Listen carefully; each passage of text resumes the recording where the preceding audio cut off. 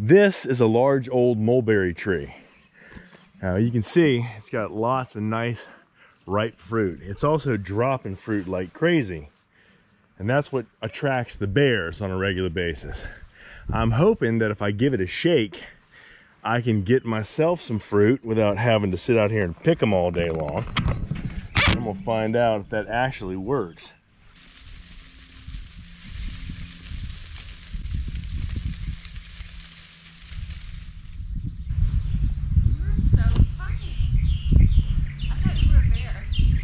Thought I was a bear? Yeah. What, shaking the tree? Yeah, I was about to run. You about to run? Look at it work. Oh my gosh, look at you.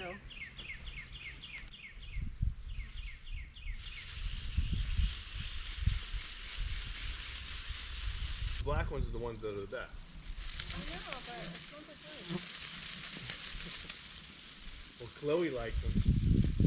Does. Loves them.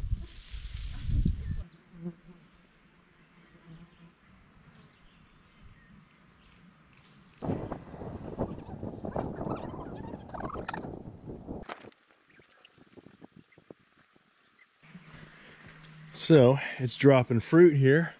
If you just give it a shake. Of course, it's also dropping sticks.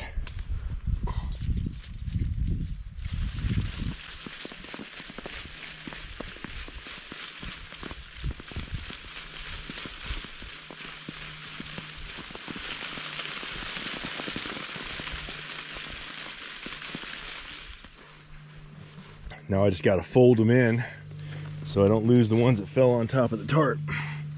And I got to get out of here before the bear comes back too. Pick up the sides probably.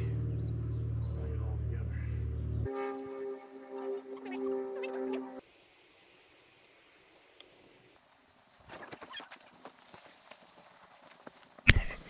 It wasn't too bad. Got a fair amount of fruit. Got some purple hands. Not a bad haul for a little quick shake of the tarp. Good afternoon, welcome back. We have been working on a few things today. Jafana is out doing some landscaping. It's hot, I'm hoping she'll be back real soon. I have been outside sealing the outside of the roof where it meets the wall. You can see it's not pretty, but this is all going to be covered up by beadboard, so it doesn't matter. I was making sure that the sealant got in there, got into all the crevices. When I was up here framing, I had somebody take notice of the fact that they could see light right over there at the top. And that is because I had not yet sealed it at the top where that roof panel meets the top of the wall. Now I've been going back over that today, and I need to get in this crevice because I've already put siding up on the outside, and so I can't reach that. So I had to create a little tool, a little extender for this fancy sausage caulker here. So I had another tip that came off another one, and I glued a piece of tubing to it, and then I taped it, and the only tape I had on hand was some orange Gorilla Tape. And I just gave it a little test, and it seems to be working just fine. So I am hopeful that, well, there's a little bit of sealant coming out, I'm not sure. I'm hopeful it will hold up enough that I can use that to get in here and run a bead of sealant all along the back of these panels. If I can get the back of these panels done, that's probably the toughest area for me to reach. So there's a little gap right here where air is going to come through, and I want to make this place as airtight as I possibly can. There's a number of reasons. The first one is air movement, moisture, not being a very efficient way to cool and heat things. And the second one is that ants, any insect you can imagine that'll fit through it's coming through it. I don't think that crevice is big enough for a mouse to get through, but slightly bigger than that, you'd have vermin coming through. So you need to get everything sealed up. I'm gonna find out if the little adapter that I made actually works.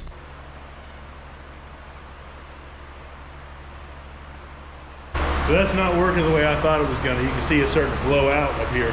It's really struggling, so this is not the solution.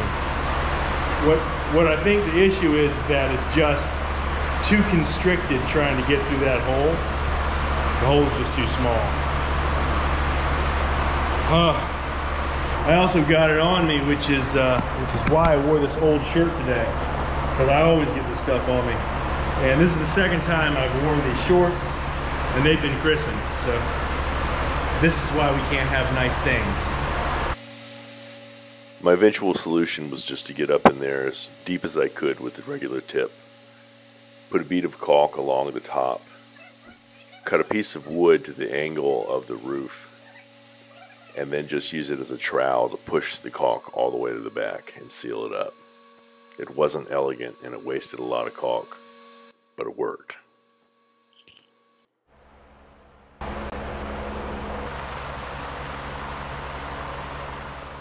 Temperature outside is 92 degrees. It's 78 degrees inside. Humidity is about 59. Outside it's a little bit lower, but it's hotter. So if I open the windows up, pull some air in, and dry out the air on the inside, I also heat the place up. Apollo has figured out that the best place to be on a day like this is right in front of the fan.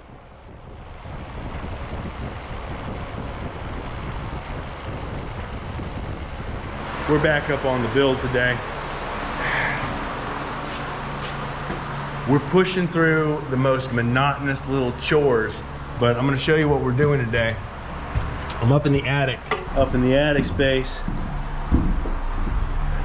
You see, hello little ant. That's one of the issues right there. So you see we have a little gap right here, and you can actually see daylight through it. If you get all the way up there and look, there's a gap that goes all the way to the outside. And that's because when you put the roof on top here, it was not completely even. The walls were not completely even. So I had SIP seal on top of that. That's supposed to seal it, but it really didn't. What I'm coming back to do is seal it from the inside. And I'm torn as to whether or not I should try to pump foam up in there or if I should use SIP seal. I feel like that foam would probably expand a little bit better and fill that crevice. But one way or another, I've got to get something in there. First, I've got to stop air infiltration. And secondly, as you saw, there was a couple of ants. Insects. Insects will find any way that they can get into the house. It's unbelievable. It really is astounding. And you can see all the way down in that corner. I don't know if it shows on the camera. In that corner, all the way down there, there's a little gap. So I already used SIP seal on the outside, all along the bottom, to try and fill any crevices.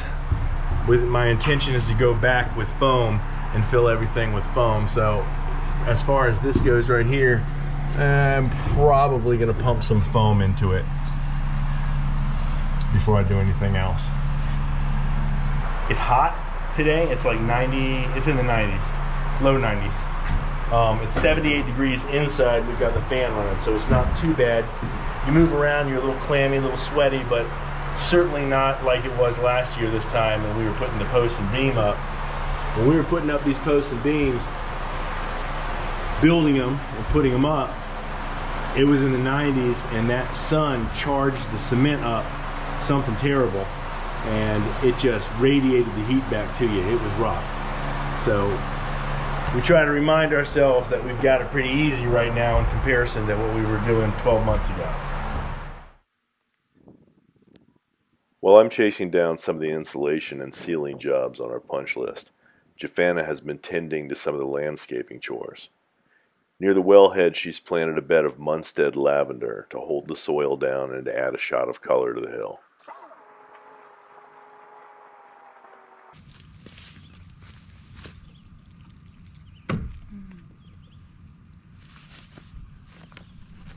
Alright, we got ants, we got silverfish. What else is going to come out of there? Spider. It's a wild kingdom up in there. I settled on a mix and match of the foam and the SIP seal. For the areas that had a gap, I pumped the foam in as deep as I could.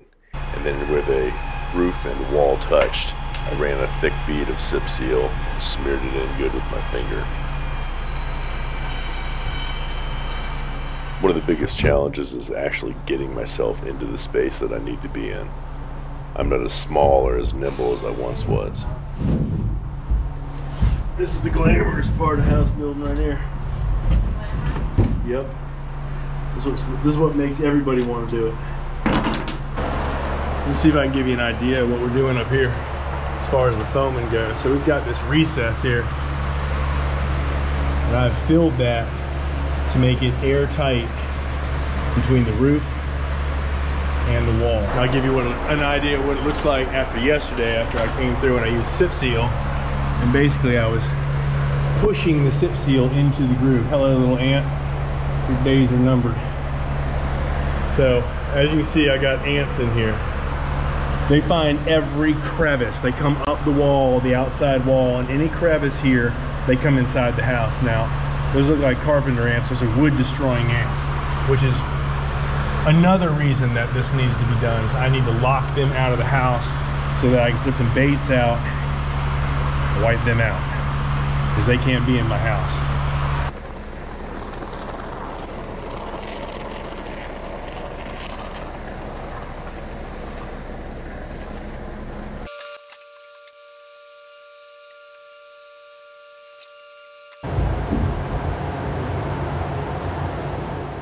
Pumping foam into the joints between the SIPS panels is a particularly onerous task, but it has to be done.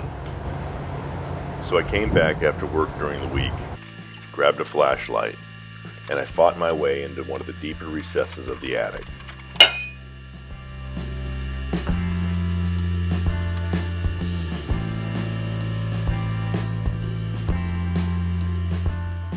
The process is simple. There are two channels recessed into the edge of each panel, and the panels are 10 1/4 inches thick. They contain 9 1/2 inches of foam. You drill a hole from the underside 6 1/2 inches deep, every 6 inches all the way down the line. And then you stick a tube into the hole and you start pumping in foam. You check the next hole with a stick to make sure that your foam has spread out, and then you move your tube and you do it again.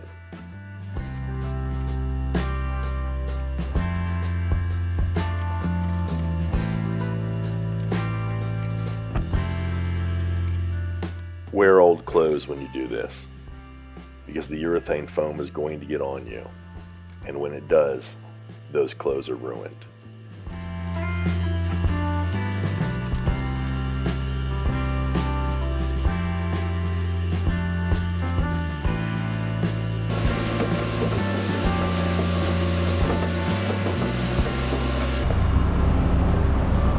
All right.